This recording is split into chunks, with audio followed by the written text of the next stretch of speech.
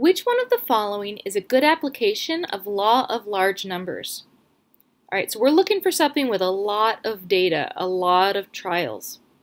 An insurance company is setting rates by analyzing data from previous 30 years to determine probability over time. That seems like a lot of data, a lot of trials. I think the answer is going to be A, but let's just look through the others just to make sure. Getting 3 heads after tossing a fair coin 10 times. That's not a lot of trials. This is not a good application of the law of large numbers. Drawing conclusions about a soccer game based on results from the past 2 years. 2 years, not as good as 30 years, so A is still better than C.